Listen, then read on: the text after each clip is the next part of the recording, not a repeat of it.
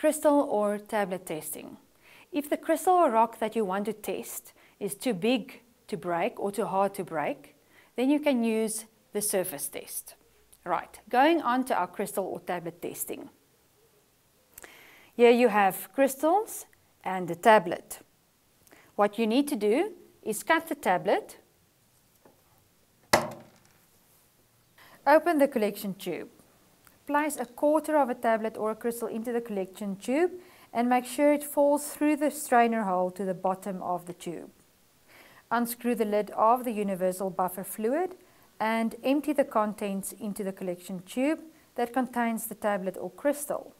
Close the lid of the collection tube and shake up for a few seconds.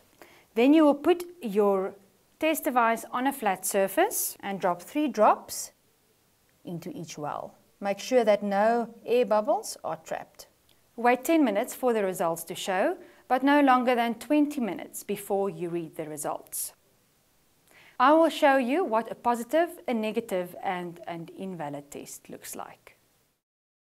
Although there are lines appearing at the substances, there are no lines at the control area, which makes this invalid. The second test is an example of a negative test.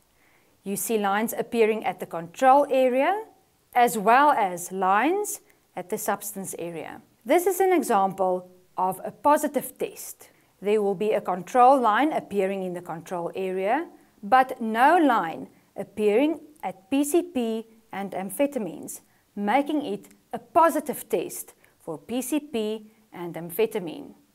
You will, however, see a ghost line at cocaine, making cocaine a negative test.